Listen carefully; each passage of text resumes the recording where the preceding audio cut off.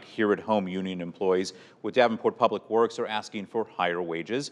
Harrison Belsanti tells us why they say they need those raises and how it could impact anyone living or passing through town. I'm here today because, like many of you, I believe in the value of public service. Teamsters Local 238 held a press conference regarding Davenport's public works wages. It is possible to run a tight budget and still provide quality services without underpaying the people who are doing the work.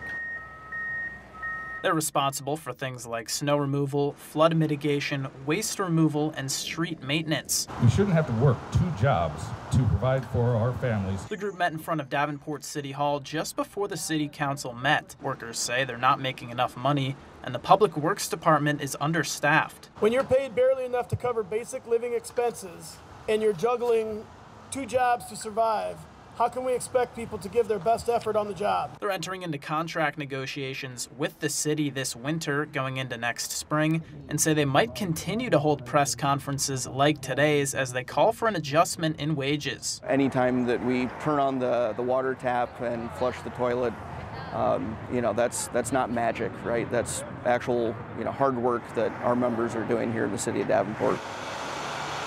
Workers argue that a wage increase will make Davenport Public Works a sought-after place of employment, leading to improved services for the community.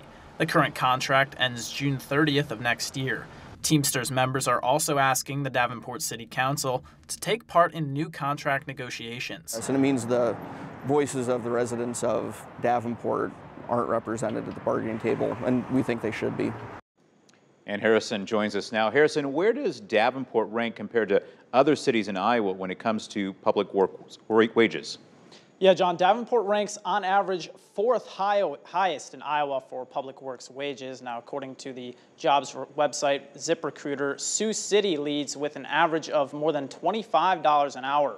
Des Moines, Ames, and Davenport follow with an average wage of more than $24 an hour.